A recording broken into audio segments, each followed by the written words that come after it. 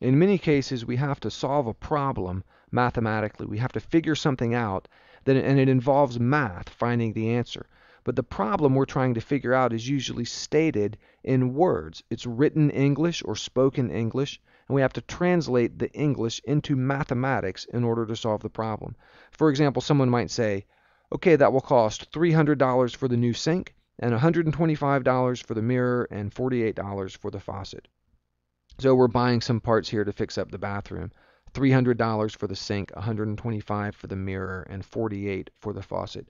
You have to recognize that that problem involves addition, and the key there is the word and. $300 for the new sink, and $125 for the mirror, and $48 for the faucet. So if we wanted to know the total amount, we would write something like 300 plus 125 plus 48, and we could add them up.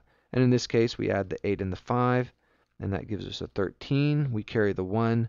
4 and 2 is 6, and 1 is 7, and the 3 and 1 is 4. Cost a total of $473 to buy these three things. That was 300 for the sink, 125 for the mirror, and 48 for the faucet.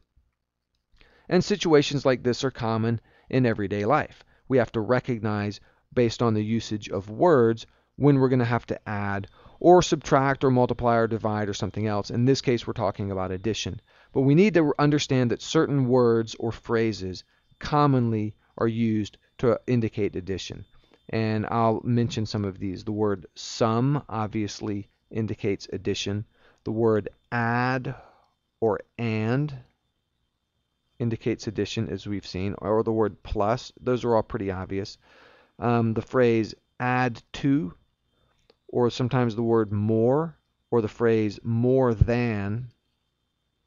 Like if Bob has $5 and I have $6 more than him, how many dollars do I have? Well, you would have to recognize that that would be adding the 5 and the 6. Sometimes the word increased, or the phrase increased by. Sometimes those phrases are used to represent addition, or the word total,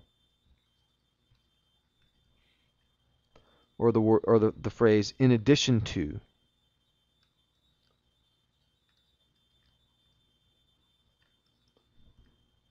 Or additional or additionally.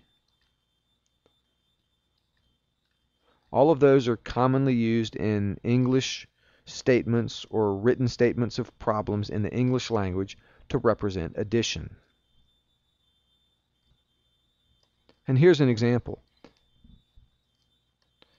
In July, there were 12 students signed up for the class, and I see a little typographical error right there. That should say there were.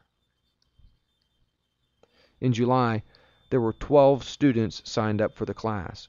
During the month of August, 6 more students signed up. What was the total number of students in the class?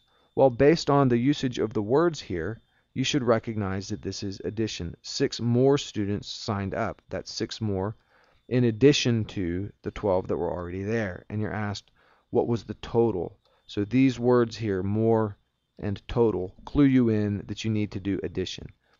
12 plus 6, and the answer is 18. And the addition here is obvious. 12 plus 6 is 18. That's easy. The point here is recognizing the words, recognizing that certain words are commonly used to indicate addition.